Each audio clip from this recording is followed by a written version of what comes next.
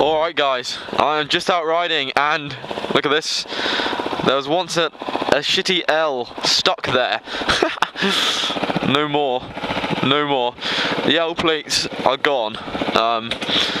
Finally.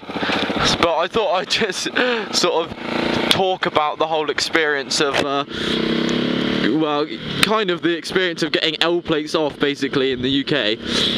Though obviously I'm on a 125, it's basically the same for any bike you've got, apart from you just do it on a more powerful bike. And I just came down here, this road, to sort of start off the video, and it turns out it was some like fucking millionaire's pad. There's some big houses around, sort of just out of where I live. There's loads of little fucking villages and shit, and they just have massive houses on it like that. That probably just goes down to one guy's like fucking pussy pad Playboy mansion area. But anyway, not what I was not what I was planning on talking about. I'm actually sort of on the way up to I call it the racetrack in the hills, so that is basically what it is. And I thought, well, why don't I talk about my experience of passing my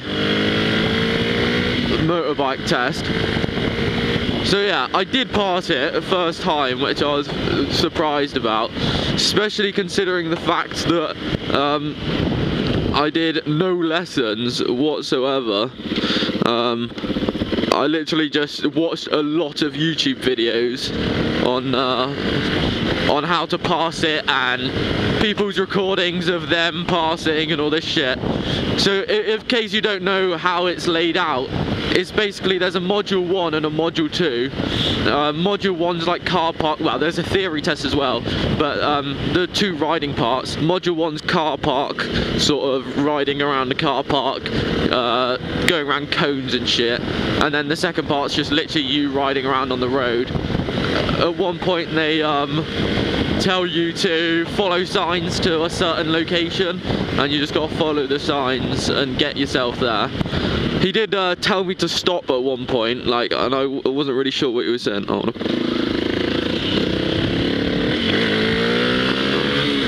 didn't want to get behind a learner. He told me to stop at one point, and I had no idea what he was talking about, because the earpiece they give you is the shittest earpiece I've ever had the mispleasure of wearing.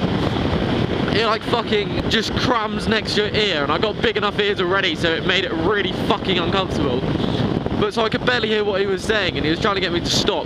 But he was telling me to go to the left, and I kind of struggle with my left and right. So I fucking had no idea like what the hell he was asking me to do. So I just carried on going, and then he started going, stop, stop. So I was just like, oh shit, I think I should probably stop or pull over. So I just pulled over, and apparently that was fine. I don't know how many minors you're allowed. It's probably like 10 to 15 sort of minors that you're allowed to get, and you're not allowed any majors because that deems you unsafe to be on the road. But I got 5 minors.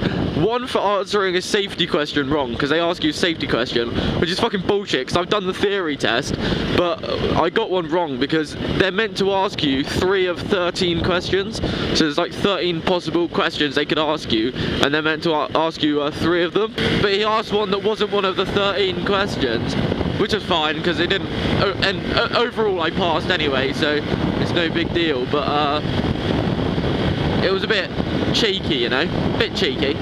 What were my other minors for? I went through an orange light, but, you know, what can you do? I'm used to pulling away up the orange because I want to be at the front of the traffic. Fucking hell, this hill is a lot steeper than it probably looks on camera. It probably looks like a fucking flat hill on camera. Top speed of 50 mph going up here. My module 1 though, that went really well. I didn't have any minors or anything in that.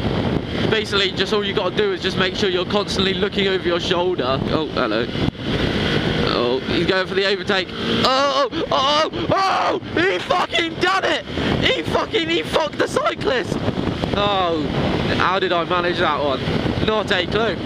But, module 1 went fine. You basically just got to look over your shoulder like every fucking 5 seconds so they know that you're aware of what's like around you or some shit. I had to push my bike around, and in terms of bikes this is a fucking big bike, and in terms of people I'm a pretty short people, so fucking that was interesting. I had to push it around, and I don't normally push it the way that you're meant to push it. I sort of just hold onto the handlebars and move it around, which is what most people do anyway, I think. But you're meant to have one hand on the seat and looking behind you and fucking fingering your arsehole at the same time. So you've only got to get it right once, really. I mean, it doesn't really matter after that. Yeah, module 1 overall, did some slalom, did a figure of 8, slow ride. I think that's pretty much it. There's not a whole lot to it. It was about 10 minutes long for a fucking half-an-hour ride up there, or more, I don't know, but I like riding, so you know, it was all good fun. And then module 2, yeah, just, oh fuck me, fucking hell, didn't expect them to stop, quite like they did anyway. But yeah, that was, module 2 was a bit more interesting. I got lost. I did it in a place called Salisbury, and if anyone is around my area, which is unlikely, but Salisbury is basically a complete fuckfest for traffic and roads. Like, it's an old city, like really old, so the road layout is absolutely terrible. Like, none of this efficient layout like you get nowadays in all the new ones, new cities and shit.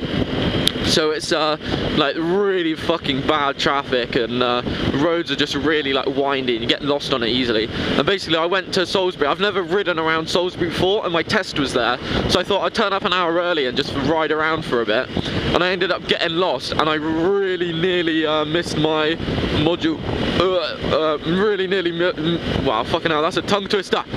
Really nearly missed my module 2 test because I was lost. So then I just fucking pulled over. My test was at 32 past 2 and it was 2:30, and I pulled over and I was like, oh shit a lick a dicker, I'm late. So I just fucking went in a direction that looked good, that I sort of recognised, and just overtook about 100 cars at once just because it was just standstill traffic. And then I managed to make it there. I was only like 5 minutes late or so, and they were pretty prompt. They didn't want to hang around when I got there. They were quite keen on getting me around and getting me on my bike and off. But I think the fact that I was late meant that he didn't really do the whole route or some shit. So, you know, I think I probably got a good deal from that. I'm pretty sure I should have failed. Like, I was not riding on point, because I fucking, I've never ridden around Salisbury before, and it is just like, I just don't understand it. And I really shit on my left and rights and stuff, so I have no idea why. I did a bit of fucking up, but apparently I was safe. With all my fuck ups, at least I was safe whilst fucking up, so I guess there's something in that, I guess. L plates off, what does it mean? Well, basically, I can have people on the back now, which I'm on a 125, and it's not actually that bad, but it's not ideal having someone on the back. Like, you really want a 250 as the minimum to have someone on the back.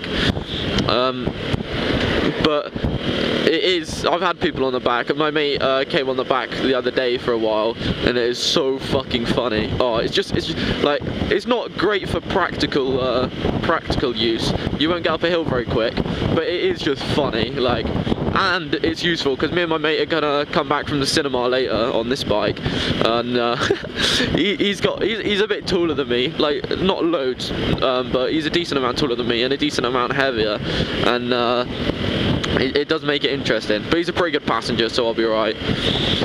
Hopefully I won't die. I'll probably record doing 2-up on a 125 just because that's fucking funny. People think it's funny doing a 2-up on a 250, but you haven't seen the 0 to 60. I don't even know if you can go 60. You could, I think on a flat we can just scrape 60 with my mate on the back. Just, like very just. But it's just more respect on the road and shit. Oh man, is it? What day is it? I think it might be Wednesday.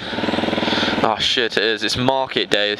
But yeah, overall, should you pass your test on a 125, I would probably say yeah. Basically, you get a CVT when you're 16 in England, and you can ride with L plates on a 125 or a 50, or anything in between. And that only lasts 2 years, so I got it when I was 16. I can't get a bigger bike till I'm 19, so I'd have had to redo the CVT when I was fucking 18 anyway, sorry, so it just worked out basically like a good idea, and I didn't have to do the theory again and all this shit. It basically just works out pretty nice. It's not quite slow enough traffic to just whiz past everyone, but it's slow enough to piss me off. Alright, let's see what markets we've got out today. Bessie out with a fishy stand. Oh, extra large tomato. Let's get straight in my basket. Mixed cheese? Ooh, let's get straight in my basket. Horses, look at this fucking corner. Buses come around here, like fucking big double-decker buses. Come around that corner, and you cannot fucking fit. Oh, right, mate. That was my right of way! Big buses just get around that corner, and even on a motorbike it's hard to squeeze by them. But that's just me. That's just me. Look at this fucking road.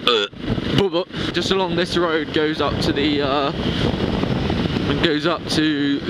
racetrack in the hills, as I call it. That's about it. Look at these people playing golf. I just want to go and like do some burnouts and fucking tear up their nice pristine lawn. But maybe that's just me being a bell end. Alright, this is a 60 road. What am I doing? Let's just show you some 125 power. Drop a gear, disappear. Bloody hell, he's over 60 miles an hour. I didn't know this was possible on a 125. 66. But anyway, this is what we have to look forward to next video. That's it from me. Ta-da.